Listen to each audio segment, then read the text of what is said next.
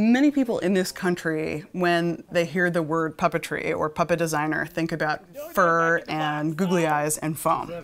And these are definitely materials that we use. Most of the time, my puppetry design work uses everything else. From wood to fabric, I do a lot of carving. There's a tremendous amount of sculpture involved.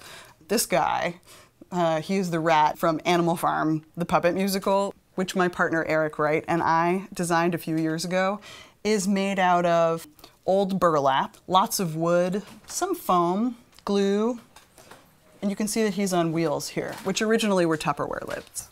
Puppets designed for theater have to be built to last. So, like anything else in a production, they have to be built well and durably. They also work best when they're most simple. They're sculptures in movement. So in some ways, getting hung up on the details doesn't actually serve the production so much as looking for opportunities for the performer's body and the space to really integrate with an object. A lot of the producers and directors that I work with haven't worked with puppets before.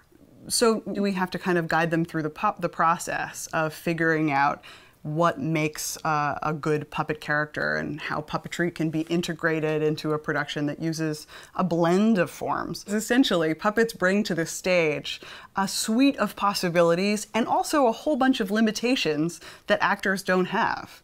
Puppets fly when they fall in love. Sometimes they die on stage, sometimes we break them into pieces, and then they also ask the audience for a kind of engagement that I think they don't necessarily have with a human actor.